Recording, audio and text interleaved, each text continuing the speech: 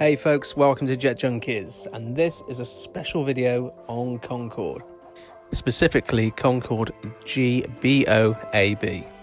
Concorde G-BOAB first flew on the 18th of May 1976 from Filton, Bristol. Her total hours flown was 22,296 hours and 55 minutes.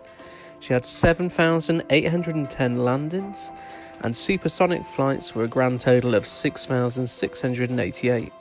It was never modified under the plan with the remaining fleet, and so never flew again after returning home following the Paris air crash.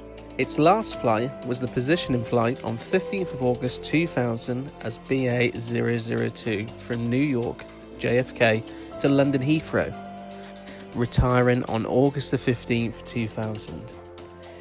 BA came up with various plans for G-BOAB.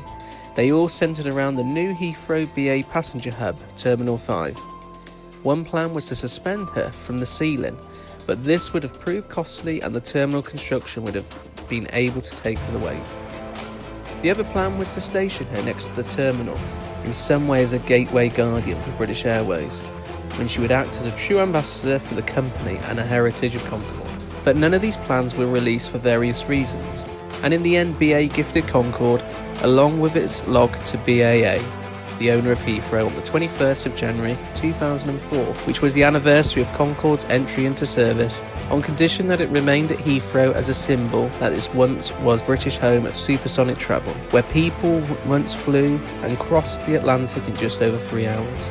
So G-BOAB was placed on a display at the airport near to runway 26 as a mark of pride for this great aircraft. Airport workers nicknamed this area as Point Rocket, the rocket being the nickname given to Concorde by BA staff over 27 years of passenger services. And many passengers enjoyed seeing Concorde while leaving and arriving at Heathrow.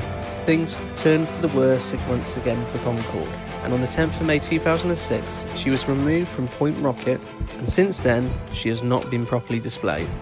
We can reveal exclusively though, Concorde G-BOAB will have a new home in central London. Concorde will be deconstructed and moved to London, where she will be rebuilt and given a new lease of life for the world to appreciate.